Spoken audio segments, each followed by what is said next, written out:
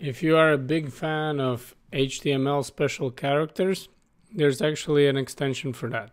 So let's say I'm creating this little dumb website, but over here between hello world, at the end of hello world, I just want to add some special characters from HTML. So I just jump to extension manager, write HTML special characters, click install, close,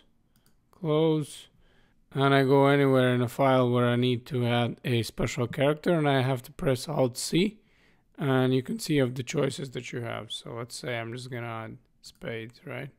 So you have a spade over here.